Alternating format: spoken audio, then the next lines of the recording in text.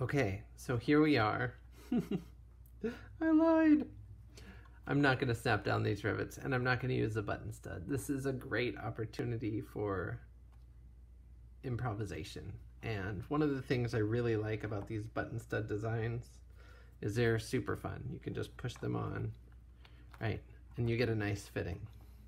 But one of the interesting things is the stud spike, this little guy right here, so cute, works too, okay?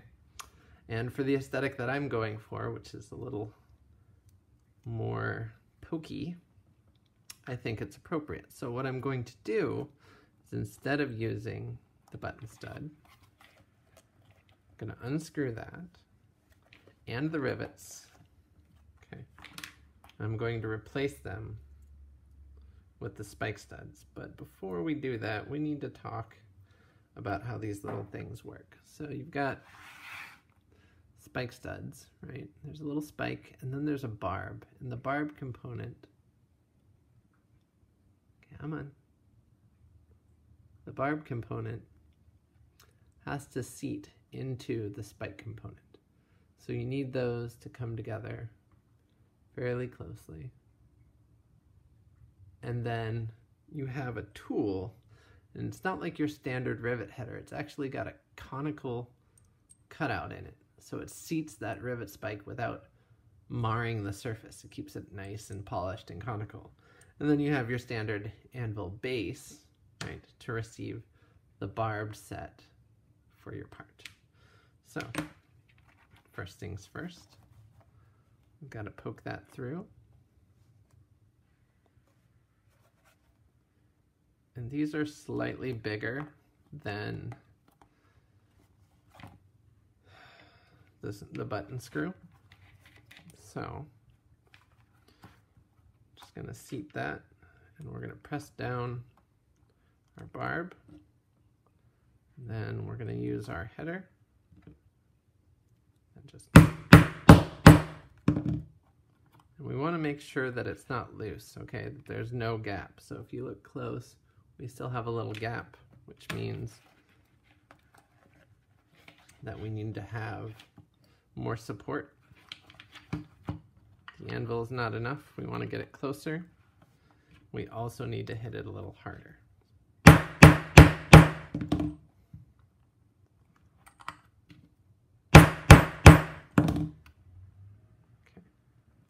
So there we go. It's our little stud.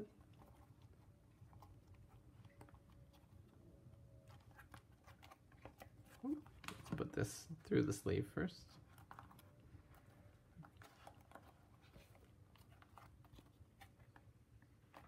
And the spike goes on a little easier. It's a nice little aesthetic touch. So you can choose to keep the rivets, or you can choose to swap those out for spikes. It's entirely your call.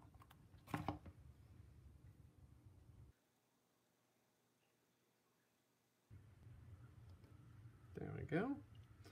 One brass piece, the other brass piece.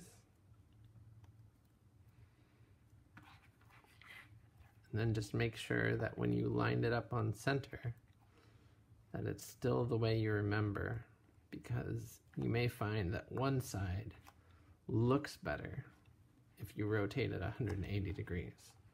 So it's always good to check your assembly and make sure nothing got switched around, nothing looks weird.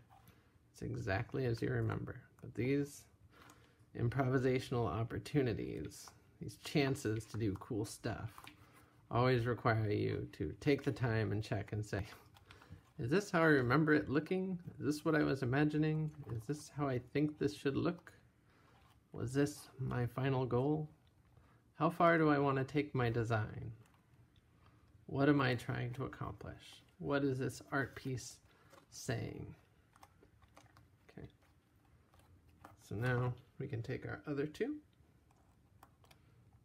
take a look, say, does that look right? Does that look right? I'd say that looks right. So then you get to take it all apart again. And that's, you know, the nature of doing anything new. So you got to put together, you got to take it apart, you got to do it several times until you get it right. And then when you're finally certain that it's exactly as you want it to be, you get the chance to make something new and exciting. Okay, so again, we're going to take a little spike header, put it on the rivet. That's seated down nicely.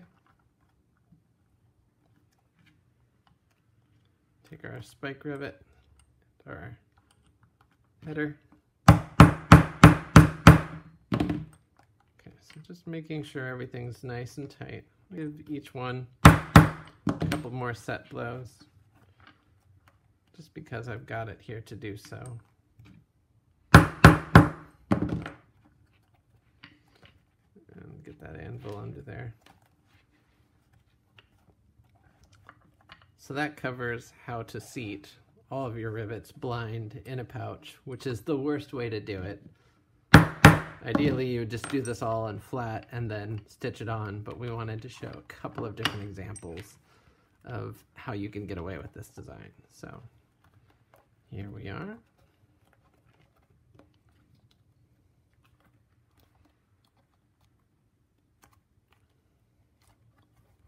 With our final part. And yes, we can just trim off these side parts. Okay, straight up scissors. You get the idea.